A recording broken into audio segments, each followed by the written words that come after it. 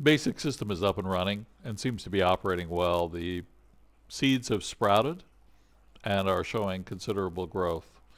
So I wanted to add some improvements, starting with a spray nozzle to direct the flow coming out of the grow bed so that it pushes debris on the bottom of the fish tank over towards the pump. The pump will take it back up to the grow bed where the ammonia will be converted into nitrates and nitrites by the bacteria. This will provide fertilizer for the plants. Using ViaCAD Solid Modeler, I created a simple nozzle by unioning and subtracting various solids. Like the base is a large cylinder with another cylinder representing the pipe intersecting it. I wasn't trying to do anything fancy or pretty. I just wanted a functional part that I could use for testing. Then I'll come back later and clean it up.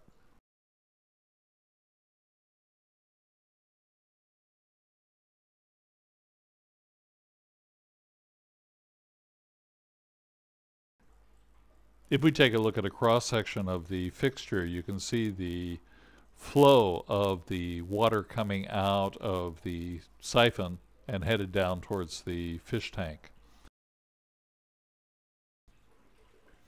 You can see a few areas where I should clean up the edges a little bit more, put a radius on there to improve the flow, but I can always come back and do that later.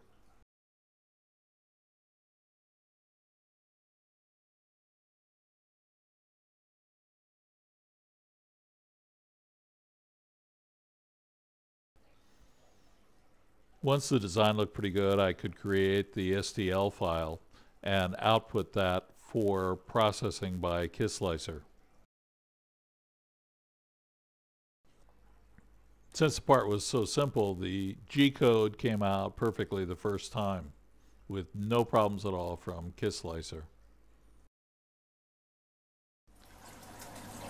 The part was printed in PLA at 100 micron layers. The head temperature was 190 degrees centigrade.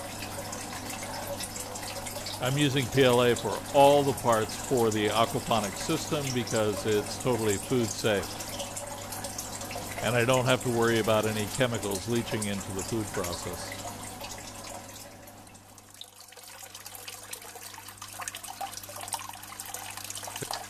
I'm pretty satisfied with the functionality of the design. It works as it was intended.